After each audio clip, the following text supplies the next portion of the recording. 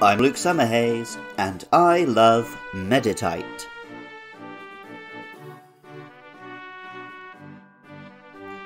When people hear the word yoga in modern parlance, they likely think only of the fitness benefits of stretching and limbering the body. True yoga, as developed in India over centuries, is a practice of good mind, body and actions. It constitutes a physical discipline, meditation and a mindful outlook. Hindu ideas were absorbed by Buddhism, which then transported them to Japan and combined them with local Shinto ideas into a unique amalgamation. Yoga practices, particularly meditation, took hold on the samurai class in a big way, leading to the Zen Buddhist movement. This led to a Japanese outlook on yoga and meditation as a warrior practice, and subsequently to the seeming disconnect of characters like Street Fighter's Dalsim, a pacifist master yogi who uses his power to teleport around breathing fire and punching and kicking foes.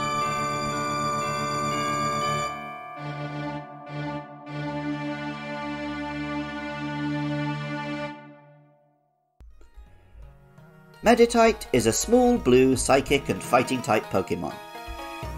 A little humanoid creature with a large onion-like head covering that resembles a yogi's turban, it is often seen sitting in a meditation pose and sometimes even hovering above the ground. Prior to the third generation, fighting type Pokémon had been restricted to standard physically attacking strong boys.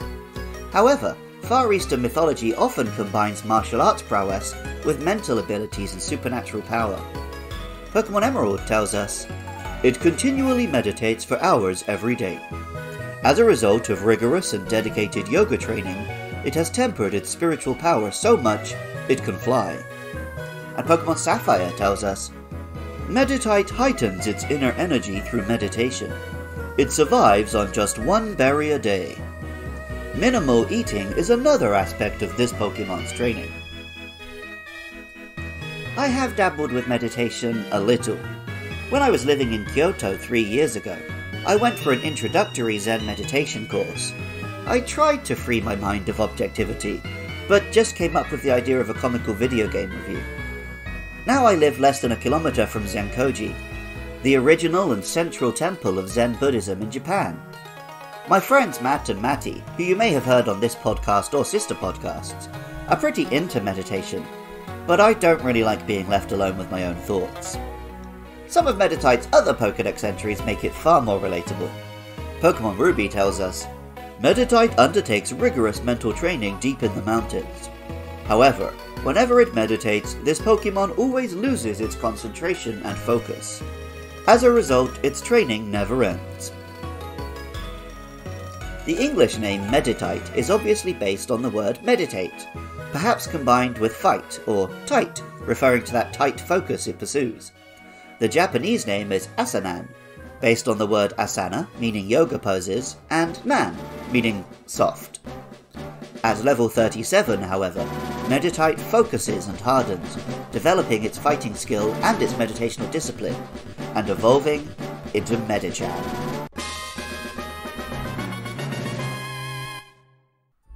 Medicham stands upright, taking on poses similar to those seen in statues of Buddhist and Hindu guardian deities. It has legs that resemble baggy red pants, as worn by Jinn or other magical creatures in Indian folklore. On its head it wears a cap with a long growth resembling a ponytail. With the low-cut pants and constant movement, Medicham does somewhat resemble a belly dancer. Pokémon Emerald tells us, "Through crushingly harsh yoga training, it gained the power to foretell its foes' actions. It battles with elegant, dance-like movements." And Fire Red and Leaf Green told us, "It elegantly avoids attacks with dance-like steps, then launches a devastating blow in the same motion." Other Pokédex entries don't mention the dancing so much, but do reference Medicham's strict yoga and meditational training, and the great power with which this imbues it. Pokémon Sapphire tells us, "Through the power of meditation, Medicham developed a sixth sense. It gained the ability to use psychokinetic powers.